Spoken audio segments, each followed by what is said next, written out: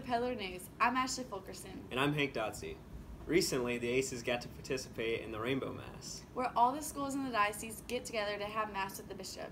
I guess you could say it really illuminates our unity as Catholic students. In other Aces news, Picture Day is coming up soon, so be sure to wear your biggest smiles And your best clothes and pants if you're a girl. That's right. Recently, our own Coach Hines announced that he'd be leaving and going to Henderson. Here's Mary Scales with the scoop. We're here with Coach Hines today to ask him about his experience at Catholic High and his future at Henderson. So, what subjects will you be teaching at Henderson? At Henderson, I will be in Phys Ed and Health in the second semester, and I'll probably sub a little bit during the first semester up until Christmas. What will you miss most about Catholic High? Definitely the people. The faculty and staff here are great, the best people I've been around. The students are awesome to be around, great people.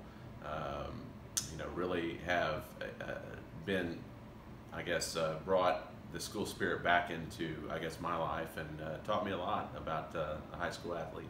And what is your best memory here? Best memory would be, I don't know the year, but probably 3 years ago when I got to play handball during lunch with the senior group in the pouring down rain. That was a good time. All right, thank you. We wish you the best of luck, and we'll sure miss you here, Coach Hines. Recently, Aces sports have been particularly successful. From cross country To volleyball, to golf to boys and girls soccer. and football. Here's Jacob Fogel with what you need to know. What's up, y'all? This is Jacob Fogel here with Aces Sports. This past week, the boys golf team went to regionals, and Hayden Ronnie took the overall, sending his boys to state. Then, girls golf, Abby Greenwell and her team got runner-up, sending their team also to state.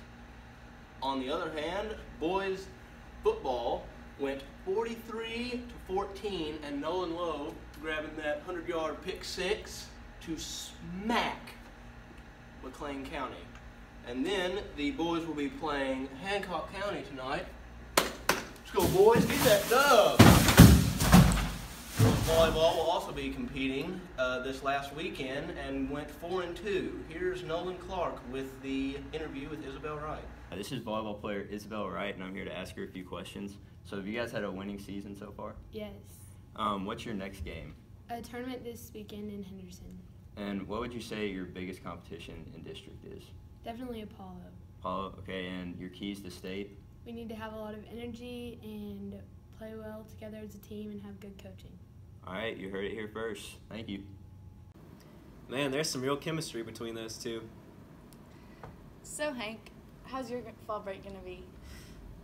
I think it's going to be pretty horrible. I hate fall break. Okay, then. Anyway, we want to get to know our student body and faculty. So, Mary Scales sits down with Miss Gates. And Sean Whitehouse sits down with Forrest Steele for some rapid Fire questions. We're here with Ms. Gates today to ask her rapid fire questions. So, Ms. Gates, what is your dream job? A teacher at Owensboro Catholic High School. Do you prefer cats or dogs? Dogs. What is your favorite sport? To watch football.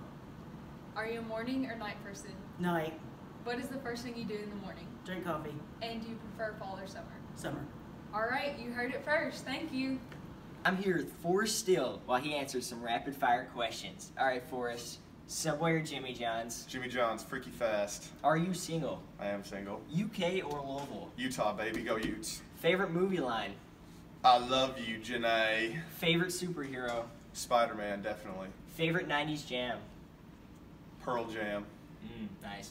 If there was a movie about you, who would play you? Clint Eastwood in his younger days. All right, thanks, Forrest. Take it away, David. Whatever, Sean. Well, I'm kind of more of a Jimmy John's person. Really? I'm more of a Subway man. The cookies are bomb.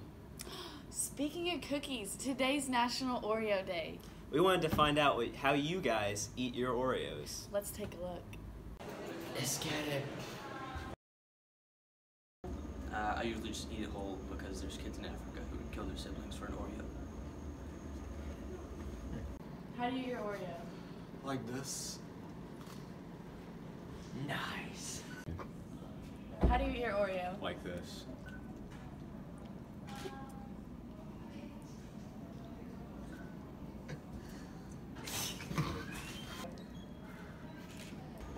icy, pop it off, lick the icing, and throw away the cracker.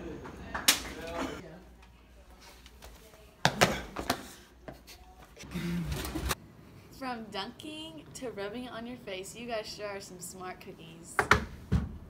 We hope you guys have a happy fall break. Catch you next time.